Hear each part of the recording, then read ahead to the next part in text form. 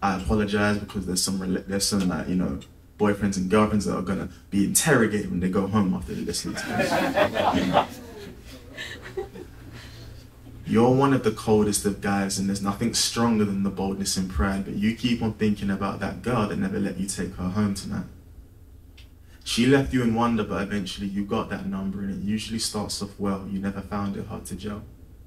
Using all her zealous and charm, using all your zealous and charm to get her in your arms, but the rest, like the rest of her exes, she was putting in your palms. But you're not in this for the settle down. All you do is get around.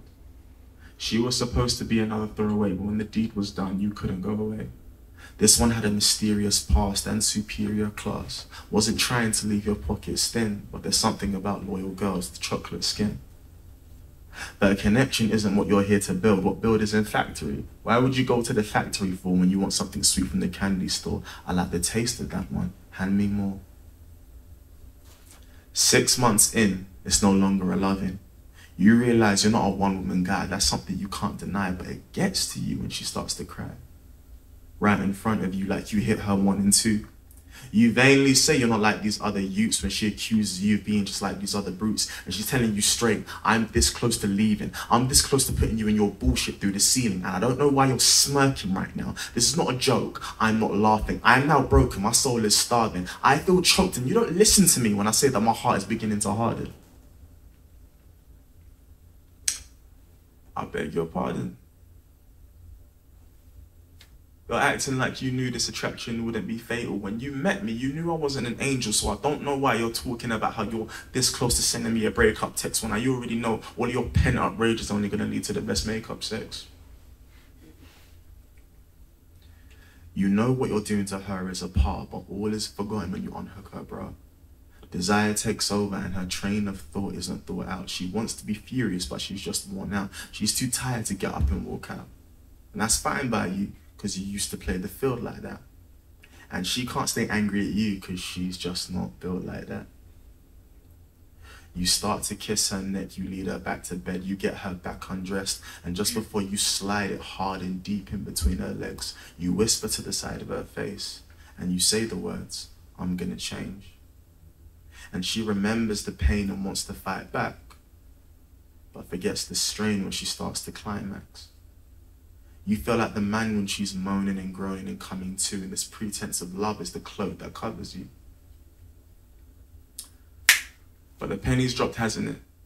Suddenly you can no longer handle it. She got up for work early again. You're alone in the flat and you start to hurt again.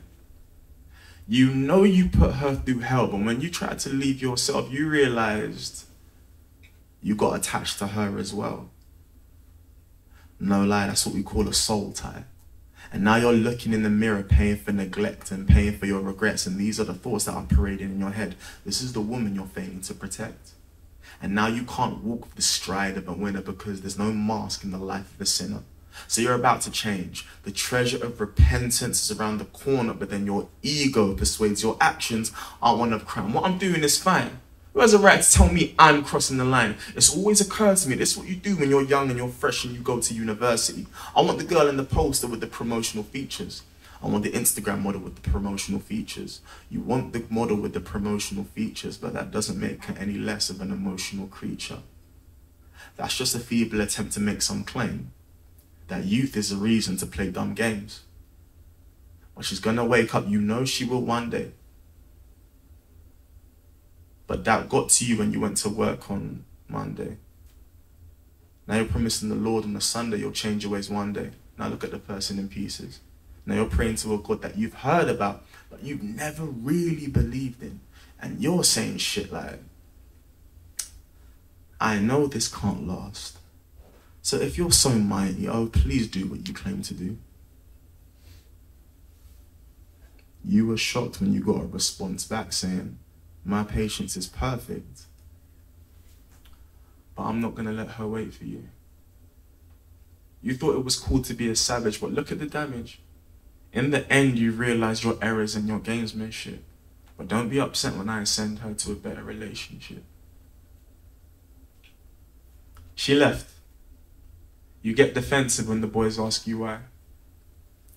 You get reflective and far more pensive when you comprehend beauty passed you by, and now you question what class of guy you belong to, since being grown and serious is something you can't combine. You can still go to the pub and go to the club and get who you want. Being charming is an area where you've never needed help. But you didn't learn from last time, and so the cycle of damage repeats itself. Thank you.